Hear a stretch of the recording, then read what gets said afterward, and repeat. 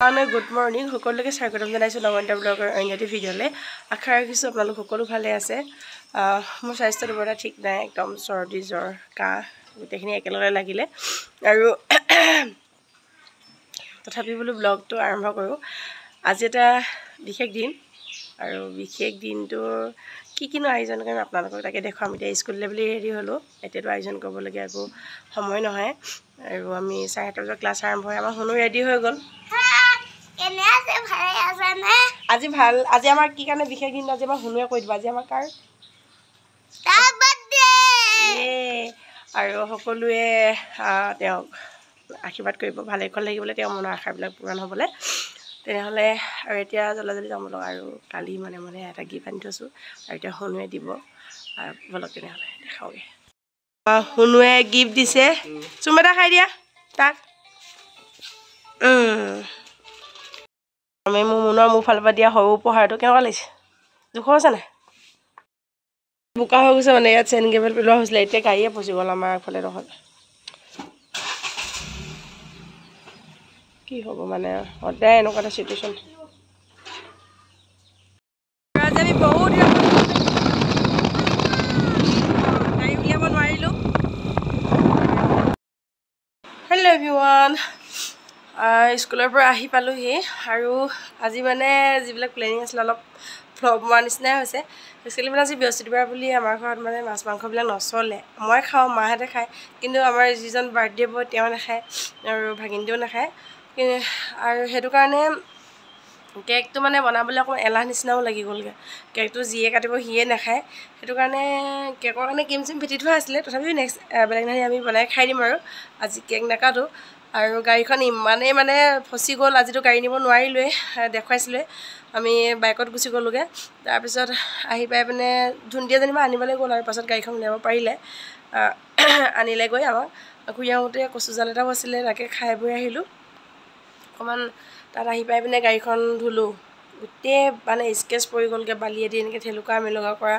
তাতে আকৌ একেৰাহে সেইখিনি বালি মানে বোকা লাগি তাৰপিছত সেইখিনি অলপ গাড়ীখন ধুই মেলি থ'লোঁ। মুনো শুই গ'ল, মই অলপ ঘৰ চৰ মচি মেলি আজৰি হ'লোঁ।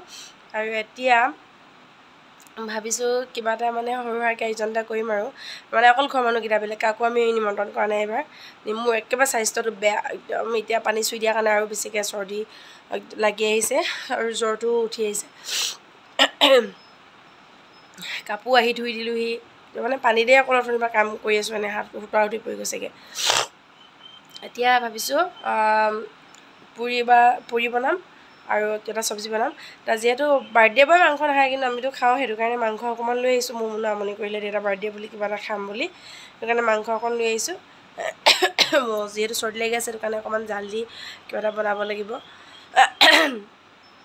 এতিয়া ভাবিছোঁ তেওঁ অহাৰ আগে আগে আটাখিনি মঠি থৈ দিওঁ, দৌ বনাই পিনে। তাৰপিছত আহিব যেতিয়া পুৰিম আৰু গৰমে গৰমে তেলত, তাৰপিছত চব্জি কিবা এটা বনাই পিনে খাই দিম। মই কালিয়ে মানে হেৰি লৈ আহিছিলোঁ, কাবেলি বুট বজাৰ কৰি লৈ আহিছিলোঁ, কাবেলি বুট তিয়াই থৈ গৈছিলোঁ। এতিয়া কাবেলি বুটে ৰঙালাও এনেকৈ বনাম বুলি মনতে ভাবি থৈছোঁ, আৰু কি হয় নাজানো।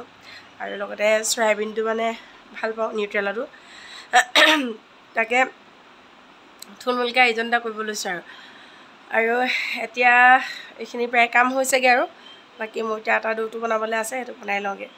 আপোনালোককো মাজে মাজে পাৰিলে দেখুৱাই থাকিম, যিহেতু এখন হাতেদি কাম কৰিবলৈ অলপ দিগদাৰ হয়, আৰু সেইটো কাৰণে দেখুৱাব পৰা নাই কিছুমান মানে কামবিলাক। সেইটো পাছত আপোনালোকক আমি যেতিয়া খোৱা সময় হ'ব, গোটেইখিনি লগ হ'ব, তেতিয়া আপোনালোকক পাৰিলে দেখুৱাবলৈ চেষ্টা কৰিম। চাই থাকিব আপোনালোকে। এতিয়া মই কামখিনি জল্দি কৰি লওঁগৈ। এতিয়া মই আটাখিনি ইয়াত দৌটো বনাই ল'ম। ইয়াত অকণমান ৰিফাইন তেল দি লৈছোঁ, অলপ নিমখ দি লৈছোঁ। এইখিনি আপোনালোকক দেখুৱাই নাথাকোঁ আৰু সকলোৱে প্ৰচেছটো যিহেতু জানেই। ইয়াত কাবেলি বুটখিনি আৰু আলু সৰু সৰুকৈ কাটি লৈছোঁ এনেকৈ। এতিয়া মই চিটি মৰাই দিম। দৌটো এনেকৈ কৰি ল'লোঁ, গোল বনাই ল'লোঁ। মই কাবেলি বুট আলু অকণ চিটি মৰাই লৈছিলোঁ আগতীয়াকৈ, আৰু এতিয়া ৰঙালাও এখন ধুনীয়াকৈ অকণমান গ্ৰেভি টাইপ এখন হ'ব আৰু এয়া চব্জি হৈ গ'ল। মানে ধুনীয়া অকণমান সময় মোক কাম সহায় কৰিলে। এইপিনে আমাৰ বাৰ্থডে বয় লাগি গ'লহি। Happy birthday, happy birthday, birthday বয়, হেপী বাৰ্থডে। বাৰ্থডে পৰা ব্যস্ত হৈ গৈছে মানে নিজৰ বাৰ্থডে নিজে আয়োজন একদম নাকৰ পানীয়ে মুখৰ পানীয়ে সমান হৈছে এতিয়া মই যদি বেলিব লগা হয় মোক কি হ'ব ঠিকনা নাই আপুনি যেনে দৌৰটো বনালোঁ আৰু এইপিনে মমুনো প্ৰায় বাৰ্থডে বুলি প্ৰায় বিহু মাৰি আছে একদম মই কিন্তু আকৌ মই কি বজাইছোঁ ঢোল বজাইছোঁ আকৌ মাইদাল থৈ লৈছোঁ আকৌ লিখা কলমটো একদম লিখা কলমটো এনেকৈ বজাইছোঁ নাপায় লিখা কলমে নবজায় আৰু এতিয়া মই এইখিনি হেৰি কৰিলোঁ লগতে মই ইয়াত নিউট্ৰেলা দিলোঁ ক'বলৈ পাহৰিছিলোঁ এতিয়া ধুনীয়াকৈ হেৰি কৰি লওঁ আমাৰ এইফালে লুচি হৈছে আৰু লাহে লাহে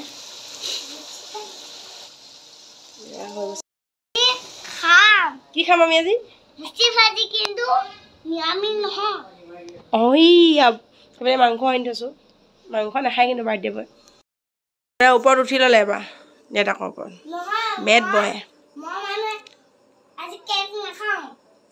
আমি আজি কেক নাখাওঁৱেই আকৌ সেইটো কাৰণে নাই বনোৱা কিন্তু তাই নাখায়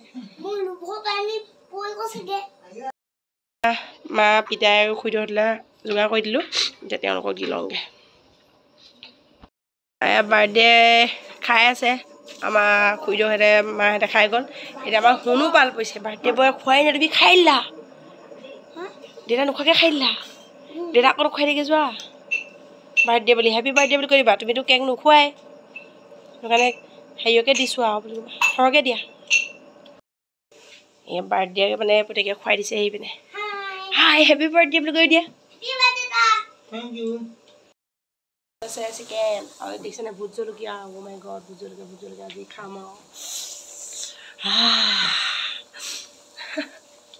কি হয় নাজানো আৰু ভগৱান গোটেইখিনি নিদিবা দেই ইমান দম দিছোঁ মাই গড মৰিব লাগিব অ'কে কেলে তুমি চেলেকি চাওঁ এই গোন্ধ নোলালে বুলি তুমি যিমান দম দিছা মোক তুমি মাৰিবা যেনহে পালোঁ দেই আৰু এইফালে মমুনৰ কাৰণে চিকেন ৰেডি কৰিছোঁ এইফালে ভণ্টিয়ে মোৰ কাৰণে বনাই আছে এইফালে মমুনৰ কাৰণে মমুনো যিহেতু ইমান জ্বলা খাব নোৱাৰে সেইটো কাৰণে জ্বলা নিদিয়াকৈ ৰান্ধি দিছোঁ অকণমান তাক গ্ৰেভিৰ প্ৰয়োজন হয় সেইখিনি একদম ডাঠ ৰঙাকৈ মানে মই ভাজি ল'ম তাৰপিছত এই আলুটো অকণমান কাটি থৈছোঁ আলুটো সৈতে গ্ৰেভি কৰি দিম সি মানে খুব গ্ৰেভিটোহে ভাল পায় যিহেতু তাৰ দাঁতটো নাই আগফালৰ দাঁতকেইটা সৰিয়া তালে সেইটো কাৰণে আমাৰ ৰেডি হৈ ল'লোঁ মানে লাল চাহ আৰু পুৰি আৰু চব্জি খোৱা সময় আৰু মানে একদম ৰ'বলৈ সময় নাই আৰু এয়া বাৰ্থডে পাৰ্টি খোৱা মানুহ এইখিনি মানে আগত খাই গ'ল বাৰু এইকেইটাই ককায়েক মমুনো হেপী বাৰ্থডে যুগ যুগ জিঅ' সুখী ৰহ মানে সদায় মনৰ কামনা পূৰ হওক ন হেল্ল' বাৰ্থডে বয় শেষৰ আলহী আমাৰ মমুনো মাষ্টনী আহিছে এয়া পঢ়াই আছে দলিয়ে আৰু মোৰ মাথাটো মানে একদম টিঙিচ মাৰিছে মানে ইমানে টিং আছে বাপৰে যেনে তেনে অকণ সময় পঠাই ল'লোঁ আৰু এতিয়া এই জ্বলাটো টেষ্ট কৰি আহিছিলোঁ একদম ধুনীয়া জ্বলা আহিছে ডিঙিটো প্ৰায় ধৰি গৈছেগৈ আৰু সেইটো খোৱা হ'ব ভাত কেইটামান লৈ পিনে অলপ খাব লাগিব টেবলেট খাব লাগিব যিহেতু আৰু মোক একদম প্ৰায় গেছ উকাই আহে পুৰি খাই ভাল পালোঁ গেছটো লগত আহি যায় আৰু ভিডিঅ'টো বহুত বেছি দীঘলীয়া নকৰোঁ দেখুৱাম বাৰু আপোনালোকক কেনেকৈ কি ৰান্ধিলে সেইকণ দেখুৱাই পিনে আপোনালোকক দেখুৱাই দিম তেনেহ'লে চাব